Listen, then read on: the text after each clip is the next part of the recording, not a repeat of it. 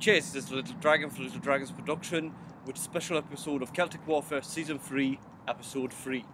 So today I'm going to talk about the Kopis when you use it without a shield. I got a friend here named Michael who is going to act as the opponent, so you can see how to grip and attack, because we're going to look at some grappling methods and so on. So let's look at what happened in the main episode, and yeah. Alright, so let's look at the techniques again. We have the main draw cut motion, we have the sword casting blow, which is really nice with this as the sword is very front heavy.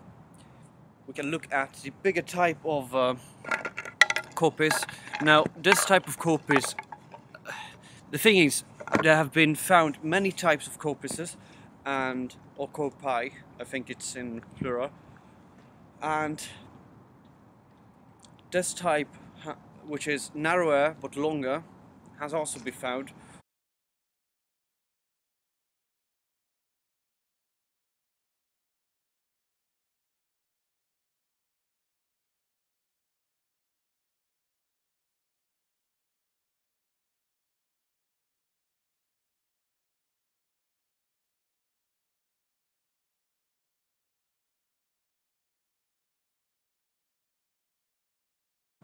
It's quite easy to throw it forward without even thinking about the weight, because it follows you perfectly.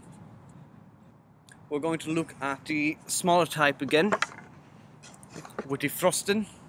Then you have the normal, where you just go at the side. Then you got the one where you throw it forwards. So even if you miss, you could actually use this as a quick parry or cut. So even if the opponent attacks you, you can still hit your opponent's hand or deflect or block an incoming blow. The draw cut, sword casting blow, the normal thrust, the cast thrust. Now we're going to look at how these techniques look with a shield against an opponent, and also later on look at how the techniques look without the shield, where you have to grapple and do different type of things, actually using this part of the sword as well. So now we're going to look at the usage of the shield and the Kopis together, just as a reminder. At the same time, we're going to look at how it should look when you do it correctly against an opponent. So I will show you with my friend here, Michael, and he's going to attack me. I can thrust right on the cut, do a throwing thrust, go underneath here. There are lots of things to do, and if you thrust, I could either do that or I could go like that. Now if I do this, that I try to stop it there, the risk is that it can cut my hand. So what is recommended is simply to stop with your shield, either by attacking the hand or the stomach, as those are the close target that can be taken without being too open. And this sword is quite nice at deflecting and pushing away your opponent's blade.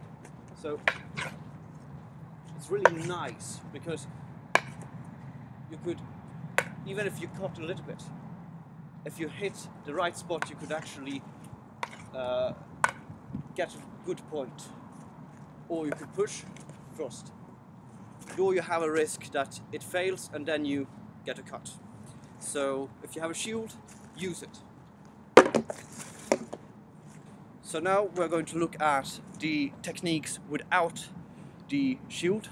and only with the Kopis. We're going to look at the smaller Kopis and the difference between this type and this, because they are a little bit different due to the size. So now we're going to look at the techniques without the shield. So my shield is over there, I am walking and it's attacking. So what I'm going to do is to stop him right here. I could either hit him to make him drop it, or I could cut right here, I could thrust, but this is only if I have the time to actually grip his hand. And I can't hold it too long because, yeah. But when you grip, the most ideal type of gripping is if you grip it right here, like this, because then he has a lot of hard time to actually cut me. He still could turn around and cut, not a deep cut or anything like that, but he will ruin my clothing, which I wouldn't like because it's quite an expensive clothing. Or he could try to thrust me, and then I would be in trouble, so I can't just stand here like I'm doing now. So as quickly as you grab, you do something. So we're going to look at what you can do. So if you attack me again, you could either cut here, you could cut by the hand, or you could cut by his stomach, like this.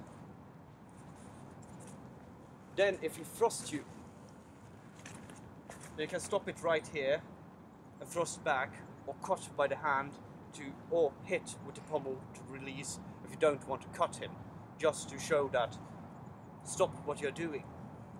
So, but if you don't have the time, what you can do is push it away.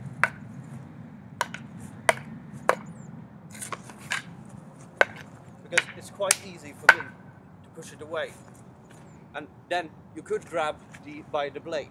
If you grab it tightly, you can't move it. And then I can pull, at the same time cut. Or pull and thrust. So these are really good at thrusting. So with a smaller Kopis like this, it's more about getting close up and be quick. So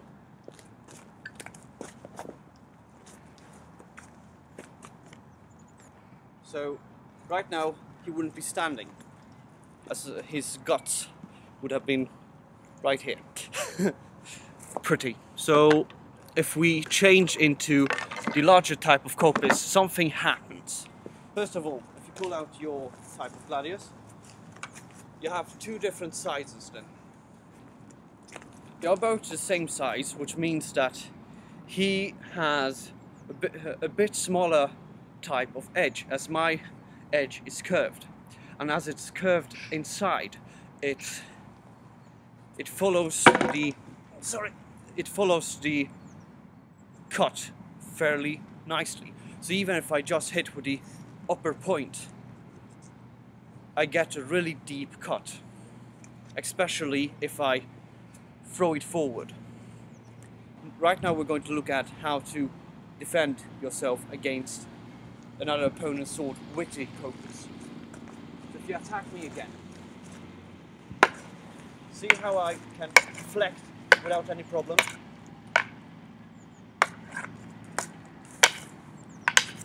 I just move around, so if we do this slowly, you attack. I push it down here. I push it down, and I can cut before he can cut me. And even if he cuts me, he's in such angle that my clothing will be destroyed again. And this means I have to make a new clothing, but I don't need a new hat. Not that I could sew it back together or something.